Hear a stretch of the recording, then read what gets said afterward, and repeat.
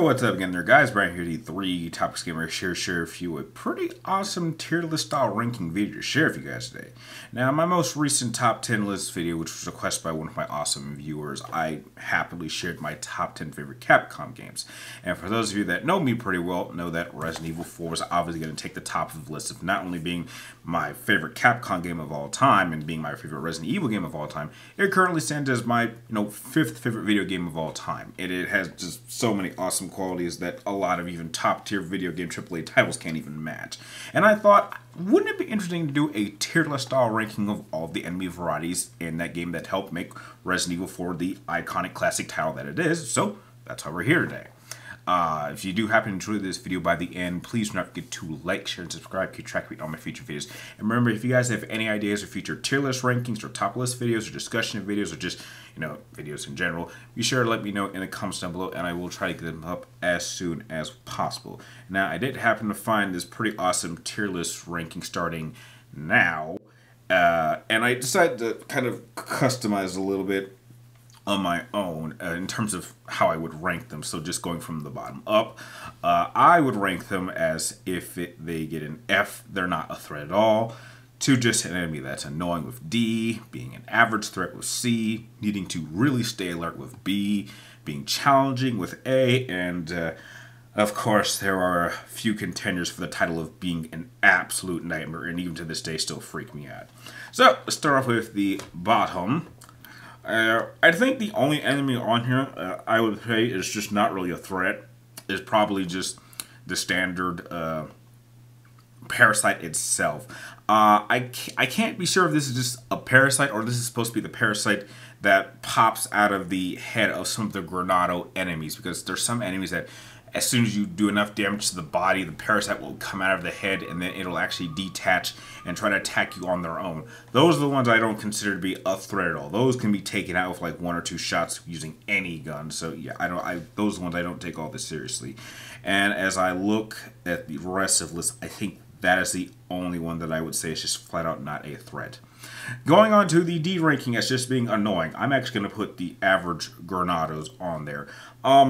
One-on-one, they're not a threat at all. I could have easily put that in the F tier, but I think that in a group, it's definitely something you very much need to kind of be alert of. And a little bit annoying, because, I mean, if you're talking about, like, some of the standard Granados that you can kind of, like, over the course of the first section of the game, like the more villager ones, I mean, these guys are carrying, axes and farm tools and pitchforks and stuff like that. In a group that can be quite annoying. So I think putting them in that spot is a good spot. What are some other enemies I think are just kind of annoying? Actually, I think the updated Granados, I'm assuming that this is the Granados that you encounter on the military base, so in the last section of the games. Yeah, these ones are really, really annoying because they've upgraded from using farm tools and pitchforks to guns and crossbows. That can definitely be annoying. And I would say that this is kind of the beginning of Resident Evil's kind of slight transition into being a more action game, because now you have enemies that are firing weapons at you. So yeah, a lot of people like to complain that it started in Resident Evil 5 and 6, but heck, there were enemies in Resident Evil 4 that definitely had guns and could do some serious damage. And you know what? Just to play it fair, I'm actually gonna also pair the monks too. The monks I think are the most annoying, at least for me. So I'm gonna pair just the standard Granado enemies all into the more annoying, because as individuals they're fine, but like as a group they're annoying. Especially when you first enter the castle. And you go into that one really, really big room, and you have to deal with like a lot of these monks. I mean, they're shooting at a distance from crossbows. They're trying to grab Ashley. They're carrying sais, and they're attacking you from multiple different angles. That is the worst. That one section is the personification of why the monks, at least in my experience, have always been the most annoying of all the standard Granado enemies. So yeah, I think that's where I would put them. And in terms of everybody else, I think that's about it. As we go on to the C tier, right off the back, the one I would put are some of the dogs and wolf parasitic infected enemies. When you first encounter these guys, they attack as a pack. They're fast. They can be somewhat hard to difficult if you don't have the right gun. And I do think that they kind of encounter you in multiple sections while you're still in the village period of the game. I do know that they do attack a few times that I can remember, especially when you like immediately are trying to rescue early on. Yeah, these guys can be a threat, especially if you're counting a pack of them. So that's where I would put them. Who else would I say is average?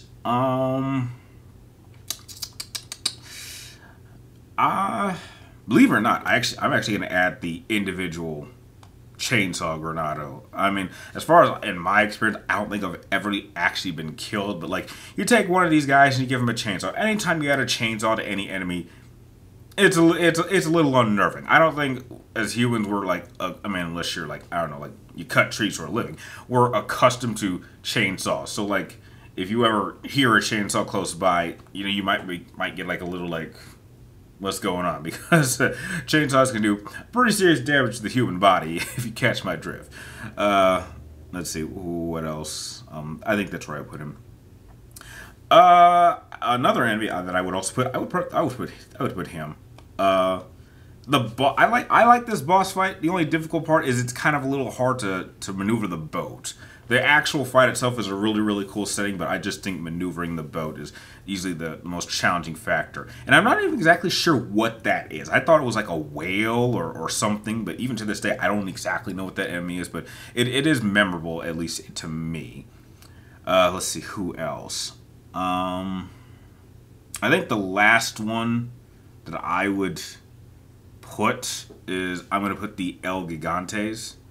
I think average when you first encountered them. If you've only encountered them, as far as I can recall, on 3 occasions. I believe in one case you encounter 2 of them at one time, but if you know what to do, they're not that hard to deal with. But I think head to head, if you know what you're doing, pretty average, nothing too crazy. So I think that's where I think the El Gigantes are pretty average. As we get to the more serious threat, stay alert. Yeah. First, right off the top of the back, I absolutely need to stay alert for the kind of armored parasitic enemies. These ones are annoying because you need, there's 3 types of ways to deal with these guys. Either you better hope you still have some magnum ammunition to deal with them, because you shoot them in the head and their helmets pop off. Make sure you carry lots of shotgun ammunition to target their heads to expose the parasites. And above all, please save your flash grenades. Your flash grenades are your best friend and the best tool. Flash grenades typically can be used as distractions, but against even some of the stronger parasitic enemies, they are absolute death to them. You really need to stay alert with these guys, because when they're armored and you're stuck in a confined area and they attack you as a group, if you don't know what you're doing, they can kill you. And trust me, even when I played this game multiple times, I have gotten killed in the sections where you have to deal with these guys. So yeah, even with my experience. Also, another stay alert, I'm going to add the Chainsaw Sisters. I'm actually going to put them a little bit ahead of the armored parasitic enemies. There's right after you deal with the scenario where you're trapped in the house and you're fighting off the waves of Granados with Luis, you're given 2 paths. You can either deal with the Chainsaw Sisters or you can deal with the El Gigante. 9 times out of 10, I'm going to avoid the Chainsaw Sisters. I don't like chainsaw enemies. I don't like chainsaws in general. So I typically try to avoid them. And heck, if just dealing with one guy with a chainsaw is bad enough, try dealing with 2 Psycho Sisters. No thanks. I will take the El Gigante most days unless I want to go back, take on the sisters, and then get the Ruby. I know in some situations you can actually deal with both of them, but I typically try to avoid the sisters, so yeah. Next, I am going to put the minigun Granados. Miniguns. Pretty serious, and these guys can take a lot of damage. Like, trust me, these bastards can take so many headshots. And so, yeah, And trust me, the miniguns can do a serious amount of damage. So, yeah, you really, out of all of the Granado enemies that use guns, that is the one you need to be the most concerned about. Because, trust me, not only are they tough to take down, unless you're using the right weapon, if they get a shot off on you, I mean, they kill some of their own enemies, but, like, if they hit you, yeah, it'll do some serious damage. Who's next? I am going to put the Regenerator as a stay alert. Early on when you first engage these guys, you know, you shoot them and shoot them and shoot them, and they regenerate, and then you don't want to let these guys get close. In some cases, you try to just damage them enough so you can run past them. I know in the last section there's like a area where you encounter like 2 or 3 of them at once. So I typically have enough ammo to kind of kill them if you have the mine thrower or the mine launcher. But yeah, pretty serious threat. Definitely one of the more difficult enemies that you do not want to be caught off guard. And just the kind of its breathing is always unsettling to me. Who else would I stay alert with? I would also stay alert with, you know, I'd stay alert with the Chief.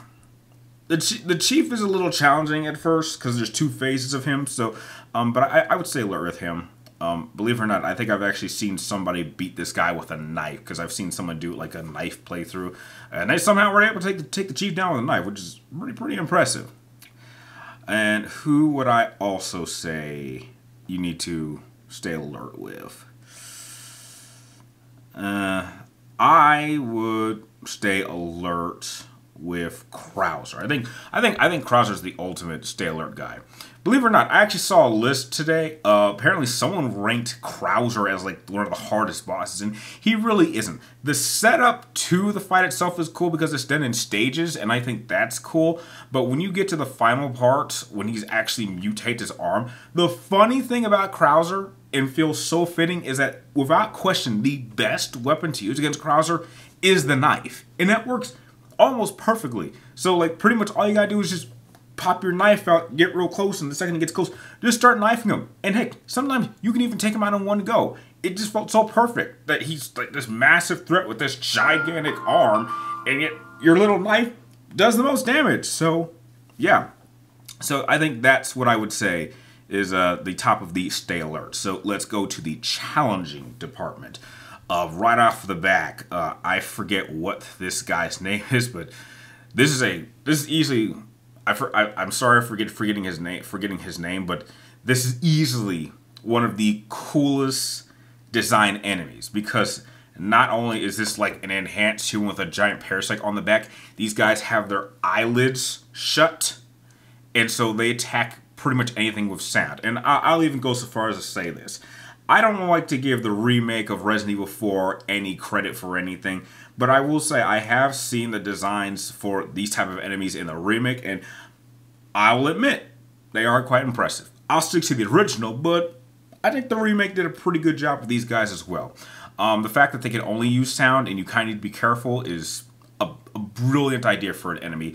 And especially it gets kind of scary when you encounter 2 of them at one time. That, and trust me, if you get hit by one of these guys can easily take off your head in just a few swipes. So these things are quite challenging if you do not know how to approach them. You really need to be aware of your surroundings and have the right weapons to take them out, because just shooting them in the back, they have quick alert abilities. So like if you hit them once and they come right at you, like you're gonna be in real trouble. Another enemy that may not seem challenging to, I'm sure, most of you guys, but like with me having my personal fears and phobias, these guys, every time I encounter them, I always get unnerved, and that is these insects. Oh my god, I hate the nest section. That is the only section in Resident Evil. Even after all these years, every time I have to go in that area, I'm always unnerved. Just the buzzing noise, just it unnerves me. And as someone who has a genuine serious scare, even as a 33-year-old man, I have a serious fear of bugs, especially bugs that can fly. Those things are the worst. Like, even though I know how to approach them, These guys are constantly flying around. They can kind of charge at you and kick Leon back. They attack in large groups. They can fly, and then some can be on the ground. I mean, you really need to know what you're doing with these bugs, especially the nest. Easily one of the creepiest areas in Resident Evil, without question, which is why they're challenging, at least for me. Next, I am going to go with. I'm actually going to go with Salazar. Annoying little bastard, kind of funny at times, mildly entertaining. But his actual boss fight, I think, is pretty creative. I love the environment. I love how you kind of have to attack the primary eye of the kind of main mouth, and then when you do enough damage to the eye, Salazar himself gets exposed, and you can shoot that. I typically don't like to waste my time with him. I typically like to buy a rocket launcher right at the beginning, so once I've done enough damage to the eye and Salazar is exposed, I'll fire a rocket launcher, take him out one hit.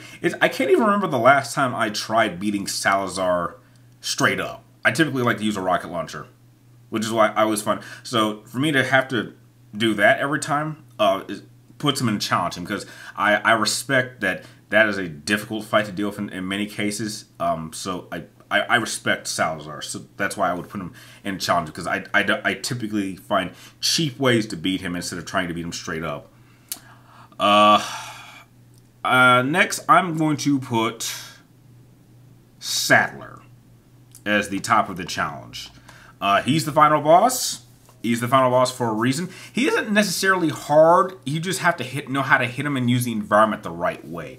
But he can be challenging in some cases. And I think he absolutely is a worthy final boss. He's just not the creepiest, at least for me personally. So that's where I would put him. And now we go into the S tier, and boy, is this the stuff of nightmares. The first one that I have to put in the oh god, the S tier is first the I'm hoping I'm saying this right. It's the Verdugo, which is like one of Salazar's bodyguards. Not only is this a creepy look, but just the whole atmosphere of the fight itself is very unnerving, because you're down in the sewers, and as you're kind of making way through them, he has this tendency to just attack you from multiple directions. So maybe he'll attack you from the bottom, he might attack you from the top. So you need to be staying alert with your dodge buttons. But much like Saddler, this is also a person who I do not like fighting straight up. I always buy a rocket launcher. I always wait till I hit him with the freeze gas or the liquid nitrogen, and then I make sure I have to hit this guy with a rocket launcher. If I miss, I will reset to the checkpoint. This is not someone I like to deal with. He's a creepy design and a creepy atmosphere, and is someone I do not like fighting head on. It's been a very long time since I've actually taken him on head on. I like taking the cheap route out just to get through them as quickly as possible, and that is enough for me to respect him as easily a nightmare threat. It's just someone I just do not want to deal with, because it's hard. It's hard even if you know what to do. Because, heck, even if you use liquid nitrogen multiple times, it takes multiple times. So, yeah. Next, the Iron Maidens. Ooh, this... If you thought the Regenerators are bad, the Iron Maidens are, without question, one of the creepiest designed for an enemy in Resident Evil history. I mean, they seem... These pretty much is a souped-up Regenerator. And the only way to really take it out is to shoot its parasites. Which, if you don't pick, you have to pick up this infrared scope that allows you to see them. But if you don't have that, or you sell it, or if you get rid of it, or you miss it, then yeah, these things are pretty tough. I don't think you encounter too many Iron Maidens, but when you do encounter them, it's always in a very kind of small area. So yeah, and they can take a lot more damage than the Regenerators. But yeah, definitely creepy. But above all, the top of the food chain has to go to it. Now, the fact that as far as I know, they took it completely out of the remake, which pisses me off, because it was there was so much build up to it, and I love the it fight, because you're fighting him across these three main container areas, and much like the Verdugo, I hope I'm saying that right. This guy likes to attack you from multiple different directions. And then when you finally get off of these platforms and you have to fight him straight up, like that fight itself can be challenging. Now, much like the Verdugo and Salazar fight, this is also a boss that most times I like to take the cheap route and just buy a rocket launcher before I engage him. But other times I'm actually willing to take him on head on. And I think that's what makes him different from the other two that I like to take out cheaply. It's like sometimes I want to take him out cheaply, and then other times I want to take him on straight on. And I feel like it's a very worthy challenge. It's like if he kills me, it's because he earned it. He got it. Because trust me, by this point in the game, I typically like he burnt, like, even by the time you beat him, he like burns through like a lot of my resources. He'll like burn through like 2 or 3 different guns, use up all my grenades and incendiaries. Like, it is the quintessential. Every time I go into this fight, if I choose to take him straight on, it is a challenge. I sometimes die going straight on, and that's something as an enemy I respect. Plus, I absolutely love its design. So, yeah, that's why out of all the Resident Evil enemies, it takes the top of the food chain, being in the S tier nightmare department. So that is my tier list ranking of all the Resident Evil enemies. I would like to know, if you enjoyed Resident Evil as much as I do, how would you rank these enemies? Share your ranking with me and Elnos in the comments down below. And like always, thank you guys for watching. You're awesome, and I'll see you guys next time.